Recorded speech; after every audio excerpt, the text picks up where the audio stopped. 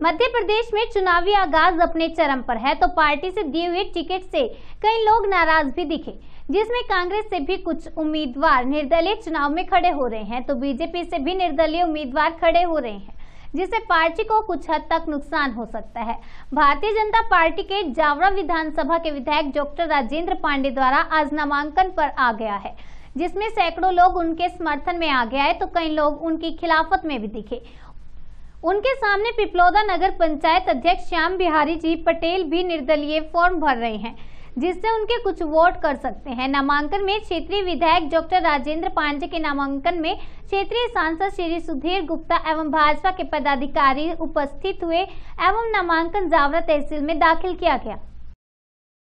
व्यापारी व्यवसायी हो या छोटा रोजगार करने वाले हमारे रोजगार मूलक मजदूर भाई हो, उन सबको जो एक आधार मिला है बिजली की वजह से, तो हमें तो ये लगा कि माननीय मुख्यमंत्री जी ने हमें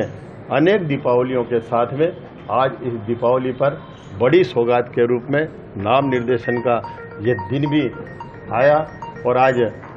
जनता के बीच में, जन के बीच में जो हमने चेहरों पे खुशी महसूस की, उस खुशी में कहीं न कहीं माननीय मुख्यमंत्री जी का चेहरा हमें दिखाई दिया, उनकी मेहनत, उनका परिश्रम हमें दिखाई दिया। और उनकी मेहनत के कारण आज मध्य प्रदेश में जो उजाला है, मध्य प्रदेश में जो रोशनी है, मध्य प्रदेश में जो प्रगति है, वो प्रगति, उन्नति आज प्रसन्नता के साथ में, खुशियों के साथ में रैली के रूप में यहाँ पर पहुँची और हमने यहाँ पर नाम निर्देशन प्रस्तुत किया। भाजपा से जो बागी हुए हैं इन लोगों के लिए जो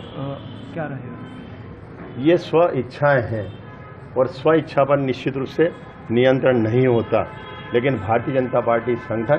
भारतीय जनता पार्टी का कार्यकर्ता निष्ठावान होता है और जो निष्ठावान कार्यकर्ता होते हैं वे अति उत्साह में यदि कोई इस तरह का निर्णय लेते हैं, ये उनका स्वयं का निर्णय है। संगठन और संगठन से जुड़े हुए जिम्मेदार लोग उनसे निश्चित रूप से चर्चा करेंगे और मैं महसूस करता हूँ कि वे जन के लिए, मध्य प्रदेश की जनता के लिए, इस क्षेत्र की जनता के लिए, उनकी प्रगति और उन्नति के लिए बाधक नहीं बनेंगे, सहायक बन करके भारतीय जनता पार्टी की मदद करेंगे, सहयोग करेंगे, अपना नाम वापस लेंगे।